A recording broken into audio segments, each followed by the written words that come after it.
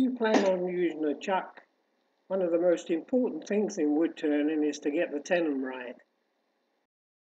The manufacturer makes the jaws in one piece, then cuts them into four as shown in this photo. The tenon needs to be cut the same size as before the jaws were cut. The shoulders of the tenon needs to fit squarely on the faces of the jaws. Also, the bottom of the tenon should never touch the bottom. When the mounting jaws are flush with the outside on this Axminster chuck, you've got the perfect circle. This set of jaws has a dovetail, which I much prefer. Another important part is to cut cleanly into the area that I'm showing you. This is because some jaws have a very sharp edge, and if you don't do it correctly, it'll lift it off the face of the chuck.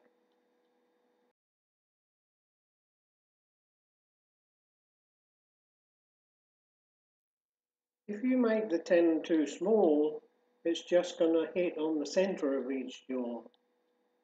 If you make the tenon too large, it's just going to hit on the corners of each jaw, and you'll lose a lot of holding power.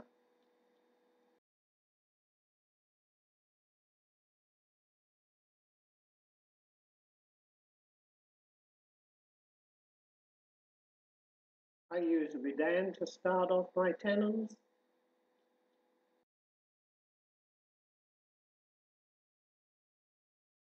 Check the size with a set of calipers.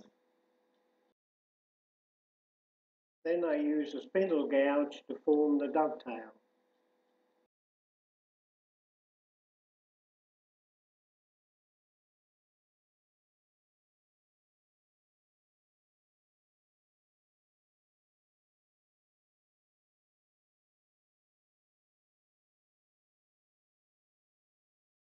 Use a straight edge to make sure that you have a flat surface that's going to fit on the face of the chuck.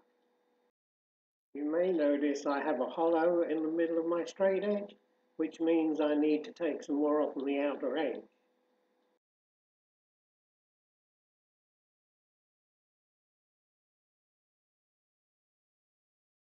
Wood compresses, so it's very important when you're tightening to use a little pressure on each pinion and then gradually increase as you go round the chuck tightening.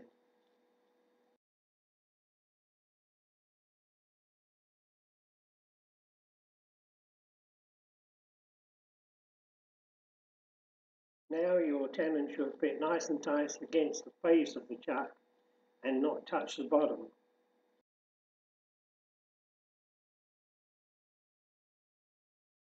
If you're not sure if you've got it right or not, if you can slide a piece of paper between the wood and the jaws, you've done it wrong. I hope this short video helps those that want to know more about a tenon.